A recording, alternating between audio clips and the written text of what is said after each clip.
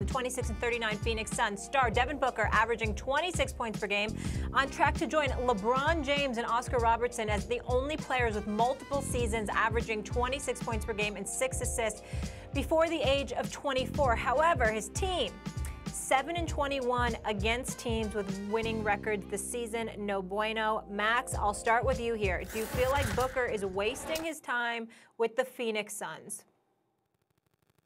No, not exactly, no. I mean, look, could he be in a better organization? Would he have more success? Yeah, probably, sure, okay. But does that mean he's wasting his time with the Suns? Look, Booker is, if you're a max contract type player, and you're an all-star type player, and you have other of those kind of guys on your team, DeAndre Ayton, and it's not like you have no talent on the team.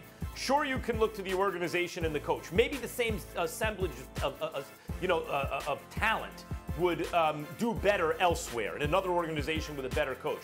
But part of the issue is, while he's an excellent scorer, especially for his age, as you point out, Molly, and he's a pretty efficient scorer, especially considering his usage rate is quite high, he is an all-star. He's not an MVP caliber player, at least not yet. And if you have a couple of guys like that as your best player, and they're both all-stars, in the West, you may contend for a playoff spot. You may or you may not make it. But the lack of greater team success, some of the accountability has to be placed upon the best player on the team. Were he better, the team would be better. So would he be better off in a lot of other destinations? Sure, it could be worse off in one or two destinations at least also. But I don't say you can say he's wasting his best years with the Suns, particularly when his best years probably haven't occurred yet. I'm going to sound a little bit harsh only because I disagree with you because I don't trust management with the Phoenix Suns. And by that, I specifically mean the owner, Robert Sarver. I'm not sold. But I will say this. I love the hire of Monty Williams. The season wasn't even finished yet. There were 17 games to go, guys, and there was already a 7-game improvement led by Monty Williams. I love the Kelly Oubre addition to the squad. I think he shows a lot of promise. I think it was a mistake for the Wizards to lose him, to be quite honest with you. And then you got DeAndre Ayton. What the knock against him is that he's not Luka Doncic or Trae Young, but the brother is averaging 19 and 12. Got he was out for a while, missed about 30, 32 games. But there's no question that they've got some young talent. I love the fact that Monty Williams is the coach, and I think that he's somebody that people will want to come and play for. And God bless him and his family after the tragedy that they had to endure, losing his wife in an auto accident. But I'm here to tell you something right now. He can coach. He knows the game of basketball, and I think any player would be interested in playing for him. But if your owner is such a huge, huge question mark, then that's a problem. Consider what the Phoenix Suns were. When Mike D'Antoni was there, okay, you had something special with him and Steve Nash. Now, obviously, Steve Kerr came there as a GM before he landed the job as a coach with the Golden State Warriors, and he tried to convince Mike D'Antoni, to hire Tom Thibodeau as his, basic defensive coordinator. Tom Thibodeau wasn't interested in that.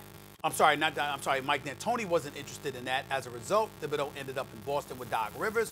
They won a championship in 2008. That could have easily been the Phoenix Suns if Mike D'Antoni wasn't so rigid and strong-willed about his approach to the game of basketball. But nevertheless, that is what it is. They haven't been the same since Steve Nash and Mike D'Antoni departed.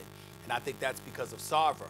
In the end, Monty Williams again can coach. I think Devin Booker is a star, and I think the reason why he's not an MVP candidate is because their team is not good. If their team was good, Devin Booker is the kind of dude that can lead the charge. He's averaging 26 a game.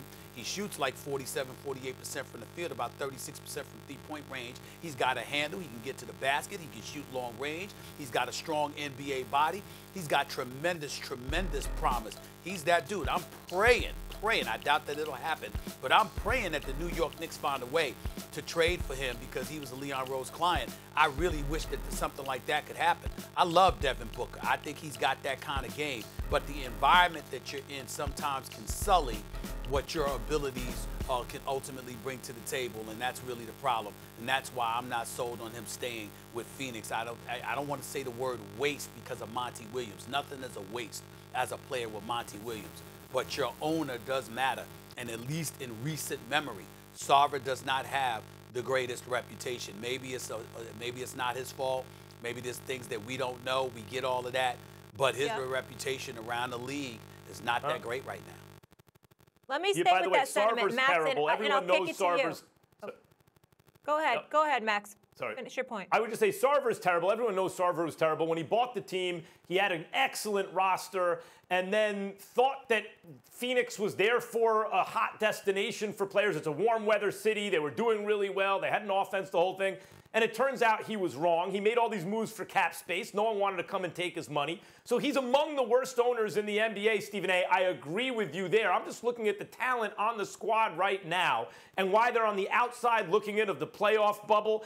Given that and given Devin Booker's age, I wouldn't say he's wasting it with the Suns. Get back to me in a couple of years. Maybe then I'll change my answer. All right, tell me this. Stephen A., where would you like to see him go?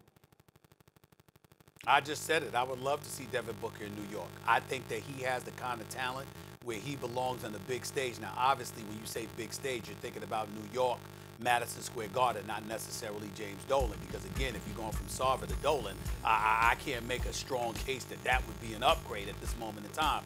But, again, I'm going to place some faith in Leon Rose and World Wide West. I'm going to think that, you know what, there are things are on an uphill swing and that anything could potentially happen. But you need a guy that can put the ball in the hole and everybody knows night in, night out as a #1 option. This is somebody that you have to reckon with because he's got those kind of skills. I believe that is Devin Booker. I believe that Devin Booker is a star in this game. And I think the problem is he's in Phoenix. If you put him on a big stage in an NBA city, I think he can make some things happen. I don't think there's any question about it. Thanks for watching ESPN on YouTube. For live streaming sports and premium content, subscribe to ESPN+.